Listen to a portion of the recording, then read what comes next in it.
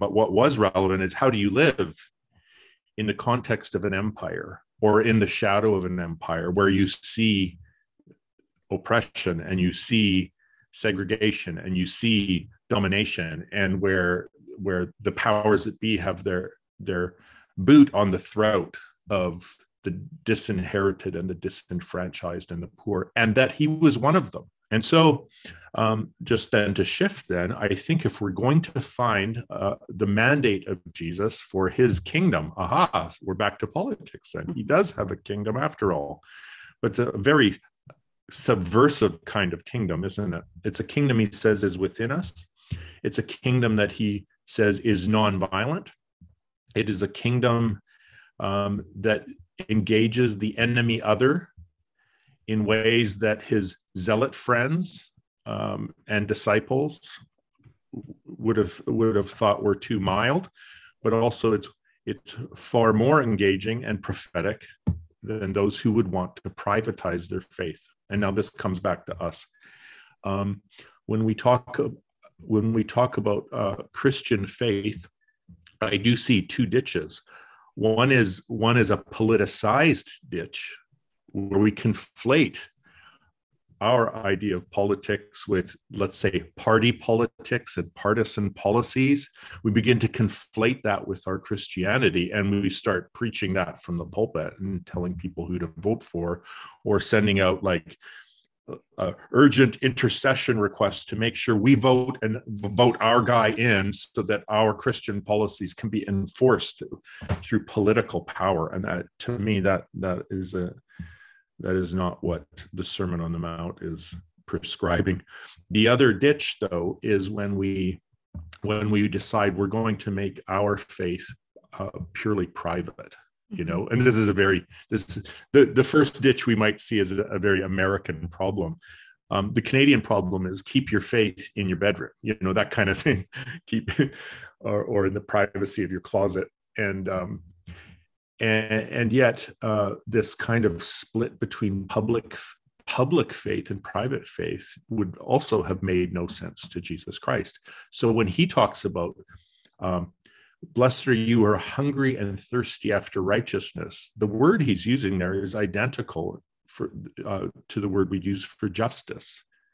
Mm-hmm. So justice, public justice, and personal righteousness, we're not separate, living as those who love God and neighbor and stranger and enemy have a public faith. Mm-hmm. Public but not politicized, but political in the sense that it engages and addresses the powers where we see injustice, because Jesus wasn't just about making good Christians. He wants to actually restore humanity and redeem society. But it's so important, right? Because we can end up just becoming servants of a political party, mm-hmm. where they give us our script, and where when you depart from that script, then you're seen to, in some kind of act of betrayal or something like that. Mm-hmm. Rather, I think the idea is to consistently ask, what is the gospel calling us to do? What is Jesus calling us to do? What is love compelling us to do? And that is hazardous, because sometimes what love is calling us to do is the opposite of what the state is promoting. And sometimes it coincides with what the state is promoting. But we have to remember it's a coincidence so that we don't buy into the ideology that drives them just because the outworking of it in this moment happens to coincide. So, for example, let's take an immigration policy. Well, I take my immigration policy from Jesus' call to welcome the stranger. So then I might want our politicians to know that their policies are just or unjust in how they're engaging with immigration issues. That said, when we talk about what we should do it's very important to remember who we are.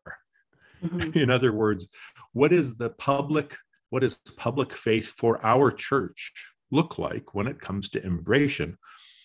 And so as it relates to Lakeview Church, then is like, well, what is your position on immigration? I don't want to hear a partisan public document. I want to hear how you are going to engage strangers in your community. It takes a lot of focus and discipline to continually say, I am not of that world. And the reason I'm not of that world is the othering.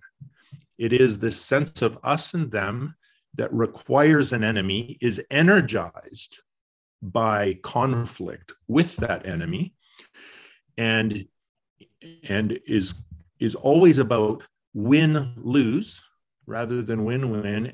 And with when we start labeling something far left or far right, then we also think, oh, and we need to silence that enemy as well. We need to beat them and we need to silence them and so on. So then, I'm like, okay, so I don't believe in that. I believe that Jesus called us off the spectrum, but not out of engagement. And so he gives us a pattern of engagement and called love. So one of my personal practices is that I don't want to live in an echo chamber of people who agree with me. Mm-hmm. So let's say on one example of that would be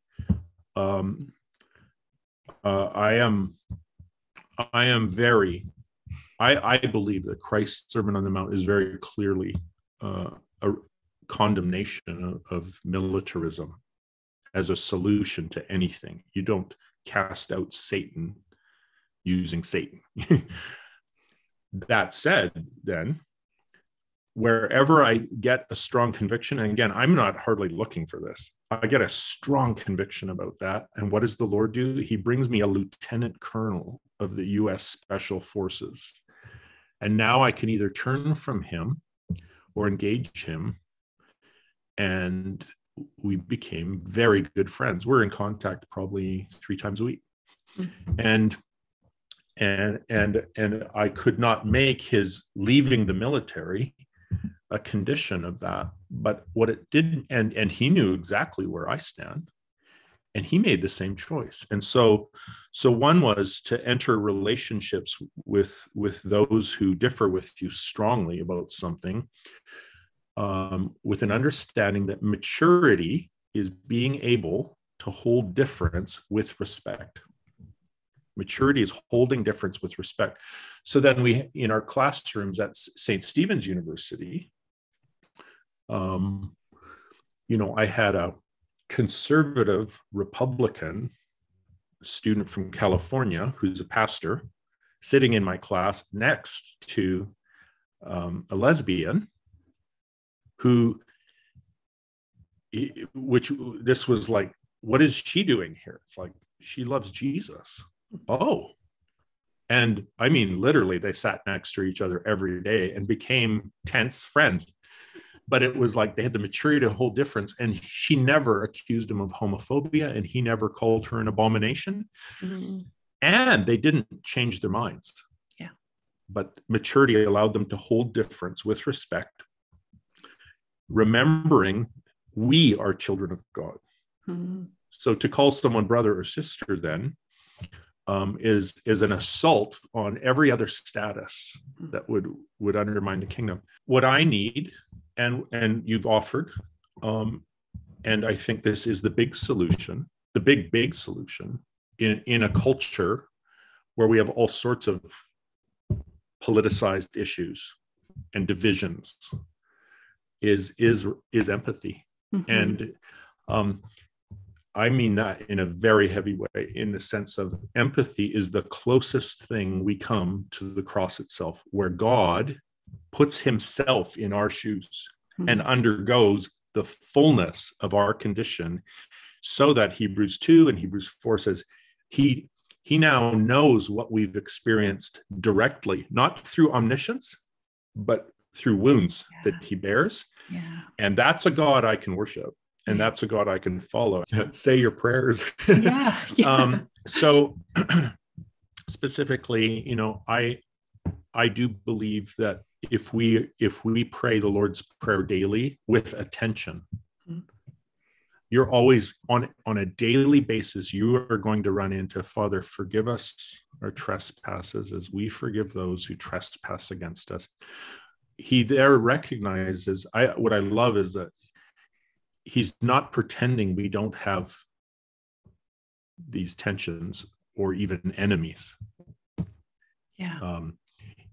He's saying, if you can still think of someone as a enemy, where there's animosity, then good, we can work with that. Pray that, and I pray the Beatitudes every day, which I believe are the character of Jesus. So if you think about the things that generate them mentalities that become the foundations for injustice and exclusion, they can't get past the first 3 or 4 Beatitudes. It's like, blessed are the poor in spirit, blessed are those who mourn with those who mourn, those who are meek, who hunger for justice, and who show mercy.